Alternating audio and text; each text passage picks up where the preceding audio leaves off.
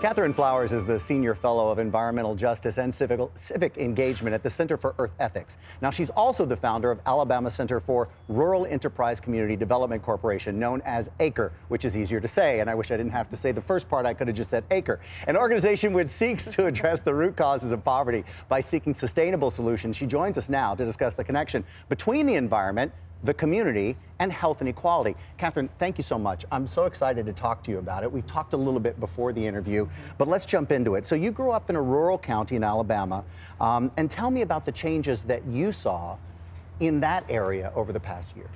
Well, I grew up in Lowndes County, Alabama, and Lowndes County is located between Selma and Montgomery. And some of the changes that I've seen over the course of time has been a longer growing season. There were times when we had 4 seasons, and now it looks like we may have 2, and then lately it seems like it's so erratic. You don't know whether it's going to be fall or summer or spring. I'm seeing stronger storms, more rain. We're getting the kinds of rain events in a short amount of time that we didn't have before. I noticed the type of animals. I used to teach geography.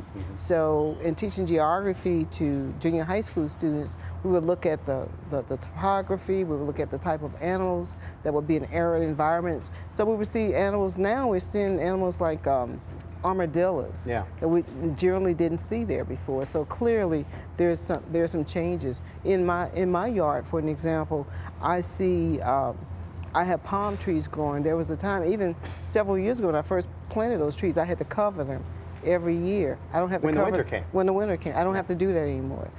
Well, I can tell you from forecasting weather for 35 years, what you're experiencing, a lot of other people are talking about as well. Health and equality for your community and those like yours became kind of a strong life work for you because of an experience that you had. And I'm talking about when you were bitten by mosquitoes, and it's much different than it sounds. So explain that story. Well, I've been an activist for quite some time in Lowndes County because a lot of people there have raw sewage on the ground. And I was called to a site by some members that worked at the state health department, and they wanted me to go to this home, and it was during the month of October, and it had rained a lot. So there was a pit of raw sewage that was in the back of this woman's mobile home. It was a trailer. And the raw sewage was teeming with mosquitoes. And I had on a dress at that particular time, and they bit me. They actually bit me through my hose because I had on hose that day.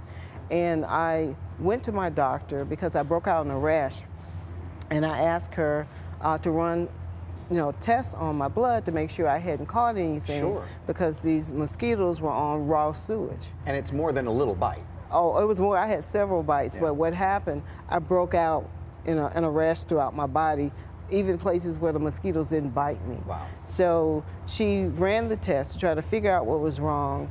The test came back negative, and I asked her, is it possible that there's something going on here in the United States that doctors in this country are not testing for? Because first, they don't expect to deal with raw sewage. Second, it was October with mosquitoes. Generally, we've had a freeze, Yeah, we wouldn't have mosquitoes in October. So anyway, she said it's very possible. And then later I read an op-ed piece that was written by Dr. Peter Hotez, who is the founding dean of the National School of Tropical Medicine at Baylor. And I shared with him, I found his information, emailed him, told him about my experience, met him, and he said, we're gonna look for hookworm. He's a tropical disease expert. And we collected fecal, soil, water, and blood samples, and we found evidence of hookworm and other tropical parasites in Lowndes County, Alabama, which is between Selma and Montgomery.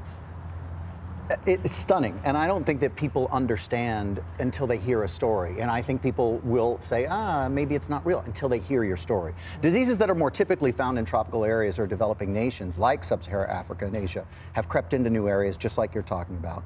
What kinds of tropical diseases, other than the hookworm, are we finding, are people telling you that we're finding?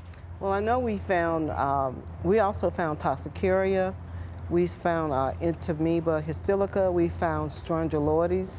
I mean, these are illnesses that people tend to associate with someone who may have gone out of the country to a tropical region. I'm not even familiar with them in this area. Yeah, and most American doctors aren't even trained to look for them. But as the temperature gets warmer, as we experience more climate change, we're going to have more of these kinds of illnesses. Actually, one person I met when I shared my story about the mosquitoes said that the symptoms that I exhibited could have also been the symptoms of Zika because it's very similar.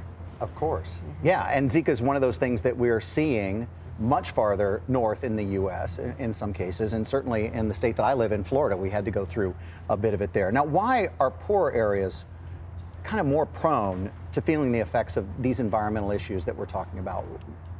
You know, why is it one area and not another area? Well, in a lot of these poor areas, especially the poor rural areas, there hasn't been a sustained investment by the government in infrastructure to address these issues. First of all, people would not expect that in the United States of America, there are people that have raw sewage on the ground. Right. That's something that they would expect to find in other parts of the world. Most people would say they wouldn't believe it if you told them, right? Yes, well, actually, I invited the UN Special Rapporteur on Extreme Poverty to come to Alabama last year, and when he went to Lowndes County and saw these conditions, a reporter asked him how did he, you know, what were his feelings about this. He said this is very uncommon in the first world. But even with that, in these poor communities where there have not been a sustained investment in putting in place infrastructure for those communities, working infrastructure at that, we're going to have more and more of these problems. Also, the other problem is that a lot of infrastructure that's in place was not built to sustain climate change. This was infrastructure that was put in place years before, and people didn't take into account climate change. And we're going to have to redesign the way we deal with infrastructure. Even if we put in place the infrastructure that was designed for 20 or 30 years ago in these areas that never got it, it's not going to work. Because when we get these deluges of rain, what is happening in places like Lowndes County and other places is that the sewage, if those that have it, it fails and it runs back into their homes. Of course, yeah, and in so many areas as well. And thankfully for people, there's people who know the right questions to ask and can ask it of the right people like you. So what is your goal as an environmental advocate? I mean, if you want to bring diverse people together, young people together, how do you do it? What's your goal? Well, what I have done, I've been working with Duke University and other universities by actually bringing young people out on the front line so they can see this firsthand. And when I say I'm from the country, you know, I'm a country girl. So what I do, I tend to connect young people with people living in these communities where they can sit on the porch with mom and them and let them talk about what they see. Because oftentimes they're validating, they're saying the same thing the scientists are saying. That they're on the ground, they're being impacted by it, and their stories can be lifted up. So that's one way in which we're doing it, and we're going to announce in the coming months the Center for Rural Enterprise and Environmental Justice, where we're going to actually institutionalize the work that we do and try to get more and more young people involved, and hopefully part of the change that needs to come will come from young people and those of us that are older working with them to help find solutions to the climate crisis. I thank you for the work that you're doing and the voice that you're using. And from a country boy to you, I'm from McCracken County, Kentucky. Okay. So we're not too far away. I thank you for what you're doing. Catherine, Thank you so much for joining us.